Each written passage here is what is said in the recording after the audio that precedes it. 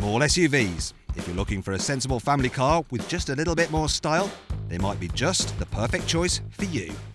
But which did you choose between the new Peugeot 3008, the Toyota CHR and the SEAT Ateca? Now these three are seen as the supporting actors of the unfolding small SUV drama, but they're actually good enough to steal the limelight. To help you decide which of these is the star of the show, I'm going to critique their designs. It's quirky, but in a cool way. Inspect their cabins.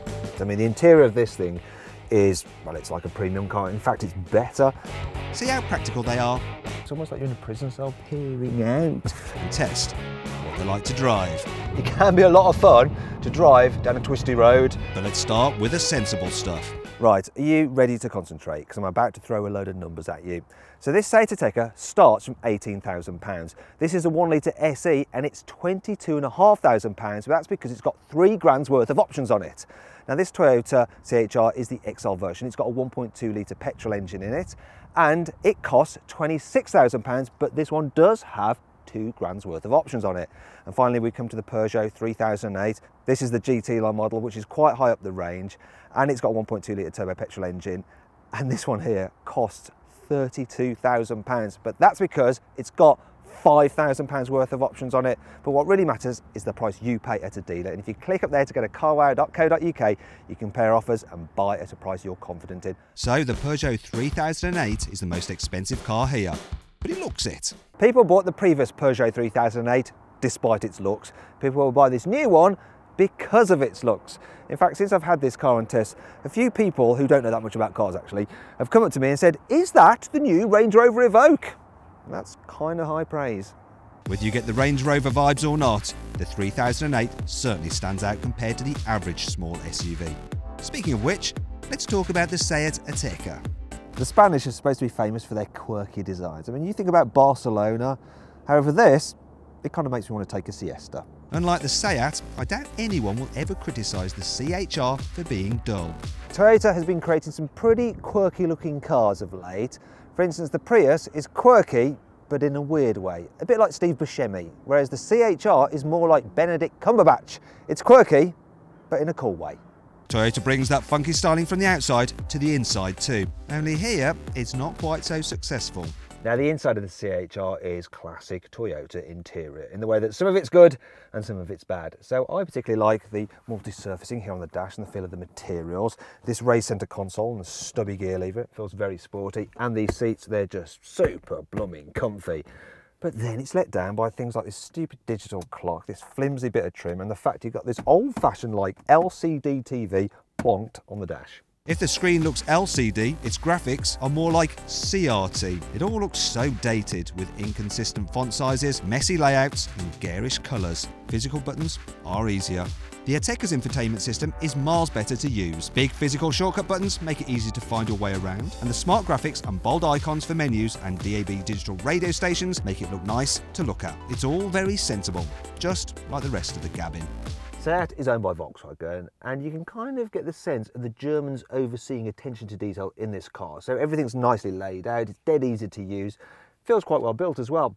The only thing is that it's a touch unexciting. While the SEAT's interior design is a little bit of a letdown, you can't say the same about the 3008. It really does stand out. Most mainstream car manufacturers are always banging on about taking their cars up market, but Peugeot really have genuinely gone and done that with this 3008. I mean, the interior of this thing is, well, it's like a premium car. In fact, it's better and a standard right. All cars right across the range not only get a screen of this size in the centre, but also a digital driver's display, which is glorious. Those dials can be customised to show all the information you need. It's not quite as pretty, nor as clever as Audi's virtual cockpit, but it's not far off, and of course, it's standard. The main infotainment screen is easy to work with, thanks to some toggle switches for menu shortcuts, but in other places, the system is a little bit frustrating. The screen isn't very responsive to touches, and loading times are slow. It looks nice, but the SEAT system is the easier to use every day. So what's the Peugeot like for passengers? It's pretty comfy here in the back of the 3008, and it's nice and spacious as well. But there are a few things to note. The first is that if you go for this panoramic sunroof, it does eat into headspace, so people over 6 foot might find it a bit of a squeeze. Also, you're going to want to ask the people in the front to jack their chairs up a bit so you could slot your feet underneath. But other than that, I mean, you've got a flat floor, so it's actually all right with 3 in the back. Another thing that's a bit of an issue maybe is the fact that this seat is quite low. So yeah, you've got quite an angle there between your legs and your knees. And finally, there's this, look. Yeah, it doesn't go all the way down. I hate it when that happens. So the windows don't go down as far as they should, and the doors they're attached to don't open as wide as they could. This is a bit of a problem when fitting a child seat, but at least the ISOFIX points are quite easy to get to. The Ateca's doors open much wider though, so even a bulky child seat is a cinch to fit. It's still a great place to sit, even if you're old enough to dress yourself too. It feels nice and spacious here in the back of the Ateca, and part of the reason for that are these huge rear windows, and the good news is they actually wind pretty much all the way down, which is handy. And yeah, there's lots of space back here. Problem is the hump in the floor down there if you need to carry 3. That hump is pretty much the only criticism when it comes to passenger space though, because otherwise it's really bright and airy in the back. The CHR is the smallest car here on the outside, and that becomes obvious as soon as you sit in the second row. This car feels the smallest in the back. It doesn't really help that you've got tiny rear windows, so it's almost like you're in a prison cell peering out. And yeah, for me, headroom's okay, but taller people might struggle. And then there's the footwells. The seat runners for the front seat just, well, they get in the way of your feet. The small doors don't make fitting a baby seat that easy either, because they don't open very wide. You'll also need to pack lighter than you would in the other two, because there's not much space out back. The CHR's boot is actually about the same size as you'd find on a normal small family hatchback, not a SUV crossover thingy. So yeah, it's about a quarter smaller than the other 2 cars in this test. And really, it's kind of devoid of clever features as well.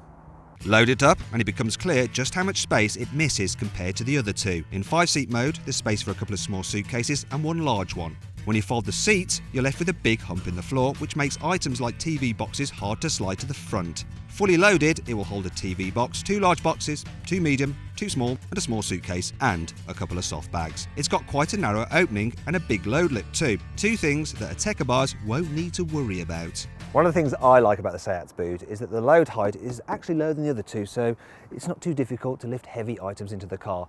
Plus, with this false floor, you can raise it up pretty quickly. Ta-da! Seats up or down, the SEAT holds much more than the Toyota. The taller boot space means there's room for 4 suitcases with the chairs in place. The back row can be folded away by little levers in the boot, which is very handy. And once they're out of the way, there's a flat low bay that'll hold all the stuff the Toyota can, plus another large suitcase with room to spare for more. So, how does the Peugeot compare? This boot is really big, it's practical, it's got plenty of features. It's really, really nice actually, and you can upgrade it with things like an electric tailgate, which you can operate sometimes if you kick underneath there. You have to get your kicking technique just right, otherwise it doesn't recognise it. So the foot waggle might make you look a bit silly, but the amount the 3008's boot can take is definitely sensible. The load space is wide and flat, and with the seats up, it holds about the same amount of stuff as a SEAT. However, the Peugeot's party piece is a folding front seat, which is standard on all but the most basic level of trim. Fold that away, drop the back seats via a couple of levers, and the 3008 can hold a TV box, 2 large boxes, 2 medium boxes, 2 small boxes, 4 suitcases, a baby buggy, and a couple of soft bags, plus a set of golf clubs. Whew, saying all that has left me pretty breathless, but is the 3008 hard work from behind the wheel? So this Peugeot feels very distinctive to drive, and that's all due to this kind of small steering wheel and this i-cockpit. It feels substantial as well, so it's quite a comfy car, but it feels like it's got a bit of weight to it, and I don't mean that in a bad way, I mean it in a good way. It feels like a chunky, secure SUV. Now, you can't get it with all-wheel drive, not any model at all, but really people aren't going to go off-road in this kind of car. And if you think you might do, you can get something called grip control, which is basically a clever version of electronic stability control. It just improves the traction in slippery conditions, and that's going to be good enough for most people. And on the whole, yes, I think this is quite a nice, relaxing car to drive. good one for families. This particular 3008 is powered by a 1.2 litre petrol engine. It may sound small for a car of this size, but a turbocharger gives it plenty of poke. It's meant to manage 55 miles per gallon, and I got 41, which isn't too bad. Overall, the 1.2 litre petrol is probably the best option in the range.